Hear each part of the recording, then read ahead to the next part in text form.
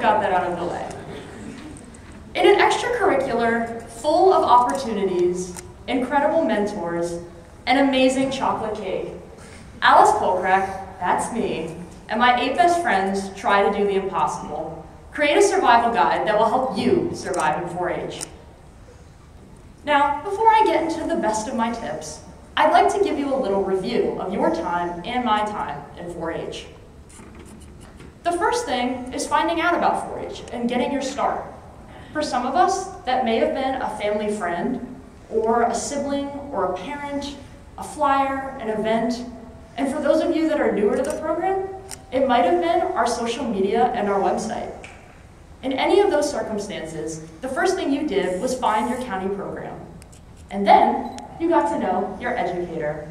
This is mine, Sandy Pardo, who happens to be here with us this morning. So I'd like it if we could all give Sandy a big welcome and say, "Hi, Sandy." Hi, Sandy. Sandy's been my educator for the past 10 years, and I'm so glad to have had her. She's been there for me the whole time, from my beginnings in embryology and cooking, to seeing me through my state council progress, writing one of my reference letters for it.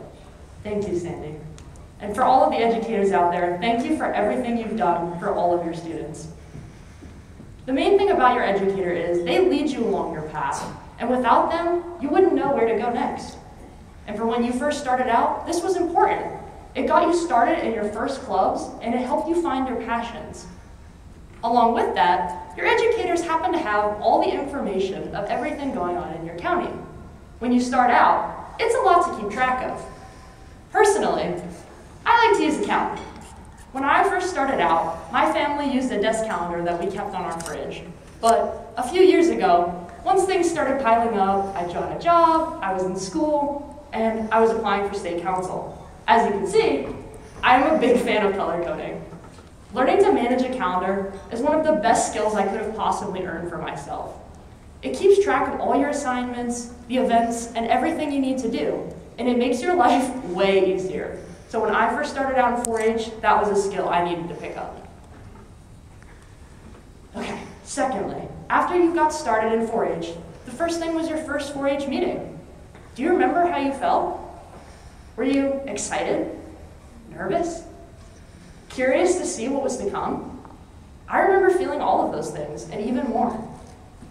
When I got there, my first thing was I wanted to make sure that I was on time for this event. It's not only something that's important to everyone in my family, but it's important to everyone in 4-H. It's one of those phrases that you learn pretty early on in the program. If you know it, feel free to say it with me. If you're early, you're on time. If you're on time, you're late. And if you're late, that's bad. The event's already started without you. People learn not to wait for people that are late. And being punctual in 4-H, it's one of those skills that sets the base for everything else you're going to do. I wouldn't be on this stage today if I had missed my first 4-H meeting, if I had been late. It's those little things like that that set the reputation for what you have in the future. So you learn not to be like the White Rabbit in Alice in Wonderland, and you learn to be on time. When I first arrived for my first 4-H meeting, there were 2 things I wanted to keep in mind. I wanted to come in with an open heart and an open mind. That way I could get the most out of this experience. Luckily, I had a little inside help from my best friend at the time, but she told me there was so much to offer out there, and I knew I didn't want to miss any of it. So by coming with an open mind and an open heart, I was not only open to trying new things and doing as much as I can, but I was willing to meet new people and put myself out there. It can be really scary at 9 years old to do that, but if I hadn't done that, I wouldn't have met some of my best friends in Sullivan County, and I wouldn't have met my state council members, and I wouldn't be here today without that. Finally, at the end of my first 4-H meeting, I remember being overwhelmed. There were all these papers, all these names to keep track of, all these events going on. But the one thing I learned from that was to stay organized. And it's a skill that helped me throughout the rest of my time in elementary and high school and going into college. It made me the valedictorian of my class, and it helped me keep a 4.0 during my first semester of college. And it's helped me be the president I am today of state council. Being organized is another one of those little skills that 4-H gives you, and it wouldn't help you in your future if you didn't figure it out pretty early on. So for those of you that still have time and may struggle with being organized, I would recommend you figure out a good system because it's really helped me. Okay, now we're starting to get into a little bit of my new information for you. Your first year of judging. I remember after my first year of 4-H, there was so much information I had learned, there were so many things I experienced that I wanted to share that with the judges. And I know in Sullivan County, what we do is we have interviews during our roundup. We dress for success, and we prepare for that blue ribbon. That was the coveted thing. I wanted a blue ribbon so bad because I had heard so much about them, and I'm a girl. I like pretty ribbons. I like things like that, and I wanted to have one for myself. But I knew it would take hard work, and I also knew there's a caveat to this. Going for the blue ribbons and setting myself up for success is important, and I always think you should strive for your best. But sometimes, especially during tough times, it can be too much. The pressure can build, and you put too much doubt on yourself. Sometimes you end up walking away with a participation ribbon after an event you worked really hard on, and that can be disappointing. But at the end of the day, when it comes to these things, you have to remember it's just a ribbon. It's not the most important thing. The most important thing is what you learned during your year in your project, and all the memories you made, all the people you met, and the skills you've learned. That's what's most important. But along with that, preparing for my interview, I came dressed for success. That way I would feel confident in my abilities, and it prepares you for the future. It's a great example of how 4-H cares about youth development and prepares you for your job in the future. Learning to dress for situations like SLC, interviews, project judging, it's all skills that you need for a successful future.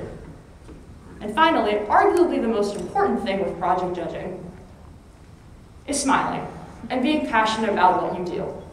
At the end of the day, it doesn't matter if you're the most creative person, the best writer, and you have the greatest project ever.